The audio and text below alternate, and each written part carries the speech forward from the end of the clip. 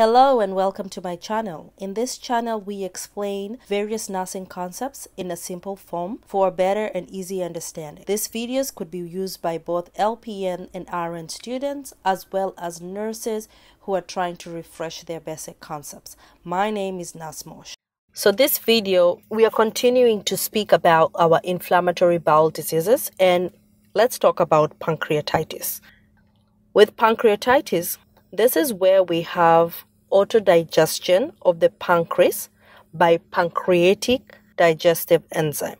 So they prematurely activate before they reach the intestines. So the pancreas releases these pancreatic digestive enzymes, right?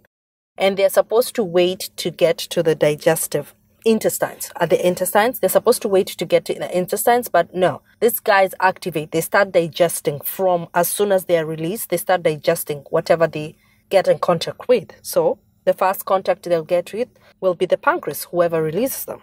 Some risk factors of this include bowel tract disease, alcohol abuse, GI surgery, trauma, and medication toxicity. Signs and symptoms of this include severe left quadrant pain or epigastric pain. It could be radiating to the back or even the left shoulder. We could also note some nausea and vomiting, or the patient could report that. Tinea sign could also be a possibility, which is ecmosis of the flanks. We could also see colon sign, which is a blue-gray discoloration of the umbilus or your belly button, as well as the patient could be jaundice and could have ascites and tetany. Labs that you're going to note with this patient will be, or monitor, will be the amylase and lipase levels, which will be elevated. We'll also have an elevation of our white blood cells, the bilirubin, as well as glucose, since what? The pancreas produces insulin, and insulin is what transports your glucose from your blood into your cells. We'll have a decrease in calcium and magnesium as well as your platelet levels. So with this patient, what do we need to know? We need to put, as a nurse, ensure this patient is first placed on NPO diet. Then we place an NG tube. Remember, safety precautions when the patient is placed on an NG tube. We administer antiemetics for the nausea and vomiting. Zofran is one of them. We provide insulin for the hyperglycemia. IV fluids. Flush this patient. Flush them, right? Flush them as much as possible, or even flood them with IV fluids. We also give them some electrolytes due to a chance of electrolyte imbalance. Opioid analgesics for pain. Pancreatic enzymes with foods. Any kind of food you're giving this patient, you need to give them that pancreatic enzyme. The enzyme, but it's not reaching where the enzyme is supposed to be used, right, or utilized. So give them this pancreatic enzyme with any meal or snack they consume. Eventually, this patient will give them a blunt, low-fat diet once the severe extubation is over. So our maintenance diet is a what? A blunt, low-fat diet. Patient teaching. We always teach this patient to what? No alcohol. No alcohol consumption is recommended of any kind. We encourage them to attend what? Alcohol Anonymous or other alcoholic recovery groups. They should also not smoke. They also need to reduce their stress, right? Find ways of stress maintenance. Some of the complications of this disorder include type 1 diabetes. You could end up having type 1 diabetes because remember, type 1 diabetes is when this patient does not have any insulin production. And when we are auto-digesting our pancreas, which produces our insulin, we're not going to have any insulin. We could also end up with chronic pancreatitis and also pancreatitis pseudocytes. Hepatitis. So hepatitis is inflammation of your liver. And we have various causes of hepatitis. We have hepatitis A, B, C, D, and E. We could have alcohol as our cause of hepatitis, as well as autoimmune disorder. So with hepatitis A, this is transmitted through the fecal-oral route. A good example of this is, somebody poops in a farm where we are growing carrots, right? This person has hepatitis A. Poops on top of the carrots, you go take this carrot and eat it. You didn't wash it. Fecal-oral route. Hepatitis B and C is transmitted through blood and bodily fluids. There are vaccines for A and B, but we don't have any vaccines for C. So our risk factors for this include IV drug use, right? We are sharing these needles, the IV drugs, no septic use. We're not using safety precautions with this. Or you're a nurse, you get injected with a patient needle that you didn't use the safety precaution in needles disposing or something like that. Body piercings, tattoos, unprotected sex, traveling to underdeveloped countries, crowded living environments. Some signs and symptoms of hepatitis include flu-like symptoms. These flu-like symptoms are malaise, body aches, fever. The patient will have jaundice, right? They'll have dark-colored urine and clay-colored stools. The lab values that will monitor or will note with this, there'll be elevated ALT and SLT levels. Why? Our liver is not functioning, as well as elevated bilirubin. Treatment for hepatitis. With hepatitis A, there's no treatment. It will normally let it self-limit, right? With self-limit and bed rest, it treats itself. But with chronic hepatitis B and C, they are antiviral medications, which we normally give the patients. Cirrhosis. So cirrhosis is where the normal liver tissues are replaced with fibrotic scarred tissue, right? We don't have good tissue anymore with the liver. They're all fibrotic scarred tissues. Some causes of this is post-necrotic cirrhosis, which could be due to a infection like a viral hepatitis infection.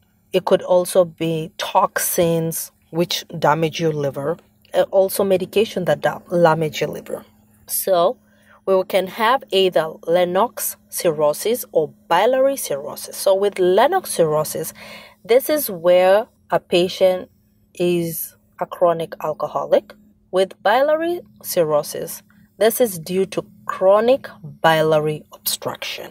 So signs and symptoms of this will be ascites, petechiae, which are red dots on your skin. The patient will have jaundice, pruritus, which is itchiness, palmar arrhythmia, spider angionomas. They will have theta hepatis. They'll have fruity breath odor. They'll have also peripheral edema and also confusion due to encephalopathy. With labs, we're going to note an elevation with our AST and ALT as well as bilirubin and ammonia levels, and we'll have a decrease in serum protein, albumin, red blood cells. And with decreased red blood cells, what are we going to note? Decreased hemoglobin and hematocrit levels. And as well, we're going to have decreased platelets as well as a general low blood levels. Diagnosis. To diagnose cirrhosis, we're going to have a liver biopsy, which is our golden standard way of diagnosing Crohn's disease. We can also have an ultrasound, CT scan, as well as MRIs.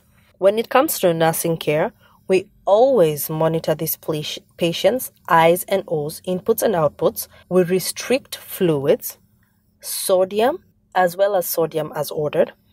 We will always elevate the head of the bed. And when we are elevating the patient's head of the bed, we're trying to help them breathe easily. Their diet should be a high carb, moderate fat, high protein, low sodium, vitamins and minerals may need to be provided as well. We encourage the patient to consume several small meals a day. When a patient has some GI disorder, we always encourage them to eat little meals, not a lot, because that's where the problem is. We need to take baby steps, slowly. Baby your GI system. We always measure this up patient's abdominal girth daily. We don't want that increase in the abdomen because of the ascites, right? And we normally measure it over the largest part. We wash this patient's skin with cool water and apply lotion.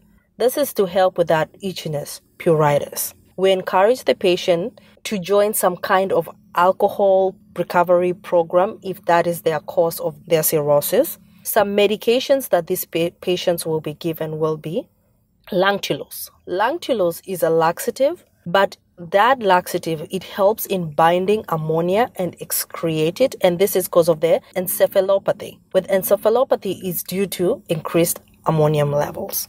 And once we'll know this medication is working if there is decreased confusion in the patient.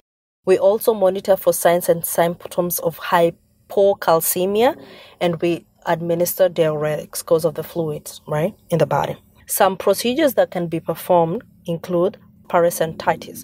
So as we talked about, pancreatitis is the removal of fluid from the abdominal, because this patient with liver damage, they normally have ascites, right?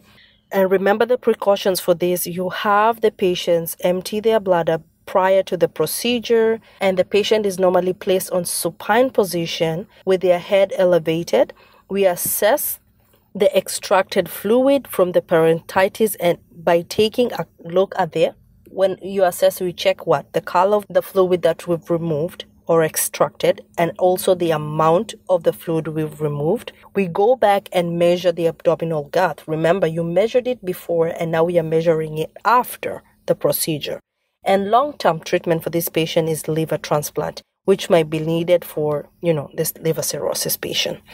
Some complications that a patient will end up with liver cirrhosis include the encephalopathy, which is due to ammonia buildup, as well as esophageal variants, right?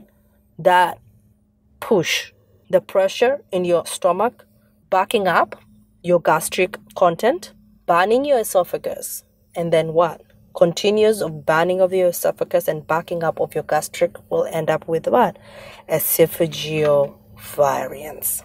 One key thing to remember, if a patient has H.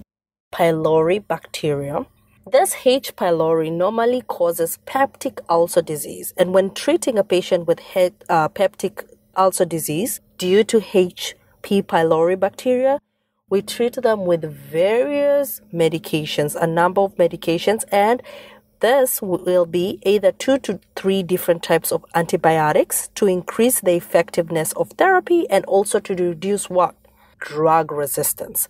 Other medications that we could use include proton pumps inhibitors, mucosal protectants. Thank you for watching. Please like, share, and subscribe to my channel. See you on the next one. Bye.